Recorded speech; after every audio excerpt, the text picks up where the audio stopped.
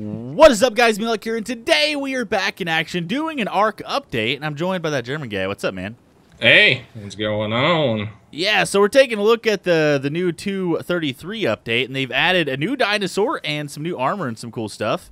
Yes. Yes. So we have GALLIMIMUS here, which is pretty cool. I thought they were supposed to be small. German kept mentioning that he thought it was supposed to be like a mistake. They actually meant a different creature because it was weird that these guys could have like a saddle that held 350 or three people, not 350. I don't know what 350 of something. 350. Yeah, 350. Dude, they're all staring at me, and it's really creepy. Yeah. But actually, yeah, this is gonna be a screenshot. Yeah, we spawned in 3 GALLIMIMUSes here. Oh yeah, look at their little saddle, dude. They have like they're kind of like camel hump saddle things, I guess. Yeah, yeah. Actually, they're kind of like oh shit handles. You know how cars have the oh shit handles? Yeah. Also, we have the RIOT armor, which is pretty cool. I guess you have something to actually match your RIOT shield now. But I'm gonna stick all of it on. I have the helmet. German already has his on. So yeah, it looks really cool. Yeah. The first pictures made it look really crappy, but they looking at it in person, it's actually really cool looking. I like it a lot. Yeah, it does look really cool. So it's not that different from Flak. No. They've moved Flak to where you make it in the smithy, which makes sense. And then now the RIOT stuff is made in the fabricator. Yeah. And this is you were the only one that's able to craft it. So it requires what does it require? It requires a ton, about 50 to 70 polymer per piece, and about 25 to I think 35 silica pearls each piece. So it's a lot of polymer and silica pearls, and then it's your typical amount of metal and some fiber in there as well for the cloth. But it's pretty expensive. The engrams are expensive. It's 40 a piece. Oh wow! So you're gonna need a ton of engram points. For it. It is up there in price, and it does give you better armor than primitive. I don't have any primitive flak on me. I think Meaty did, and it's 100 versus 115. Yeah, durability's the same, and it has either same to better hypothermic insulation. Well, yeah, it has the same hypothermic insulation. I think it has worse hypothermic hyperthermic insulation. Yeah, but you want that to be a lower number, I think. Yeah. Well, it doesn't have a lower number though. That's what I'm saying. I don't know. Whatever. Anyways, it's about the same for those. Just better armor, which is pretty cool. So we also have these guys. So I guess we can all ride them. So you want to try to get on this guy? So I'm on the middle. You're on the front. So the front can kind of shoot forward, and then if we had someone in the back, they could shoot back. Yep. Which is cool. Actually, we're like way too heavy for this guy. Are we? I'm going to increase the weight a little bit. Yeah, let's increase the weight.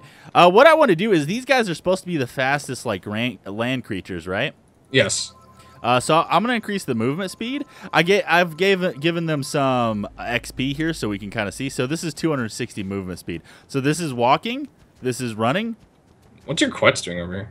I have no idea, actually. Maybe the server rolled back. So they can jump, which is cool. Yeah, pretty far, too. Yeah, also, this guy is pretty sweet looking, like this red one here. Yeah, the red's neat. So if you do left, they do like a little headbutt, and then right-click doesn't seem to do anything, and crouching doesn't seem to do anything. So, yeah, they have one main thing, which is pretty cool. So I guess they're kind of like a Parasaurolophus, just like really fast, you know? Yeah, and they're pretty much just like a fast hit tactic creature, basically. Yeah. So for raiding, you've got, a guy in the back that can defend anything coming up behind you, a guy in the front that can do an assault, and, they're not strong or anything, but they're very quick. So if you want to do, like, quick hit tactics, I think that's probably... Oh, yeah, and you can actually board different seats. So I'm going to board, like, the back seat right here. Yeah. And then I can get out my crossbow, and then I can shoot stuff behind. Yeah, which is pretty cool. Yeah, it's pretty fast. Yeah, and we'll also keep in mind we have speed doubled. So what our speed is right here is actually supposed to be half. Yeah. But still, I mean, that's good. Yeah, that's pretty sweet. And then we had these other guys because I just kind of was curious what the different color values were, like what they looked like. Yeah. So this one's a little lighter. This one's kind of tan. I really like the red one. The red one's neat looking. I like the color combo on it. Yeah, they look really derpy. Yeah, they're very derpy looking. Yeah. And then I think that's about everything in the update, right? No, we've got the yeah. greenhouse, and then we've got this guy right here. Oh yeah, ow. Oh, yeah, we have the electric prodder. prodder. Oh, whoa! It only works once and it dies? Oh, it does. Whoa. So I guess you have to. Yeah, it takes angular gel to repair it. So you've got to just, I guess, keep angler gel on you? No, you're going to have to take it back to fabricator after each time. Yeah, so it's a stunning weapon. I don't know what that means, really. Before recharge is needed. Yeah, so I guess the angular gel is what recharges it. So that's cool, I guess. I don't know. I'm not really sure. It didn't really seem to do anything. Yeah, I was going to say, how much silver did it do? I wasn't really paying attention, to be honest. Okay. It didn't seem like it did a super lot, though. Might just be better on dinosaurs. I should have shocked one of the galleys with it. Oh, yeah, that's probably true. So, and then the last thing is we do have a greenhouse glass, which I guess you could probably use this for normal stuff, too. How expensive is the glass? The glass is going to be in a smithy. Yes, and it's going to be under structures, of course. It has its own category. Okay. And it's actually fairly cheap to make. It's not very cheap to learn. The pieces are 30 a piece or 15 a piece. So, again, to get the whole set, it's going to cost you over 100 engram points. But you're looking at 1 metal ingot, 3 crystal, 1 cementing paste for the windows. Okay, that's cool. Door is 525. Slope pieces are 415.4. The wall is 725.7. Sloped roof is 1035.10. Door is 310.4. And ceiling is 1035.10. Yes. So that's basically what we got going there. And let's see, I'm going to grab all these out. Yeah, I'm really curious to what they look like, what the texture is, because we have a glass metal mod right here, and this glass looks really cool. So hopefully it looks pretty good. Yeah. And these don't have a foundation. They have to be put on a foundation. Okay. They can be put on any foundation. Do you want to, I guess, go upstairs? Sure. Place it down. Also, these guys apparently help crops grow. So you can make like a from what I'm hearing, I haven't tried it out yet, but from what I'm hearing on Reddit, it halves the time for crops to grow. And I wonder if that, you fully enclose it or just yeah, it has to be fully enclosed. Okay, that makes sense. Yeah. So. Okay. It's a little foggy. So the glass walls here look pretty cool. Yeah, they're neat. Let's